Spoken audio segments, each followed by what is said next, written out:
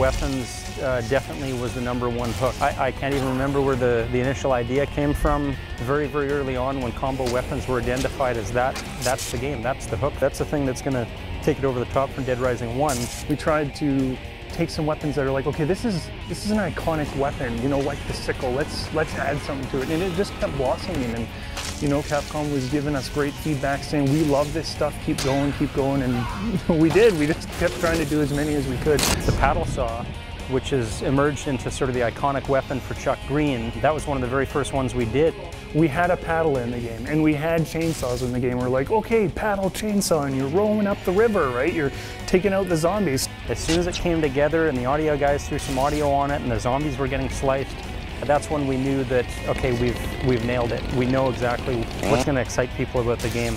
And with Chuck, his uniqueness is his ability to, you know, be a handyman. He's the guy who can sort of make things work. You know, it doesn't necessarily look like the most elegant, you know, invention. You know, it's got a lot of duct tape, you know, solving the problem. A lot of video games might only have 15 or 20 weapons in them. If you look at some of the first-person shooters, they have, you know, a few rifles and a few handguns and a few shotguns, and they're awesome and they're great for the game, but 15 weapons versus 300 weapons is an entirely different problem. And in the Dead Rising 2, we have 50 of the combo weapons. So these are weapons that you take 2 other parts, put them together, and the technology of having weapons that burn zombies and slice zombies and freeze zombies and electrocute zombies, yeah, it's been awesome. There's several times in development of this game where I hear someone like going, I can't believe this, come check this out, and everyone starts running over.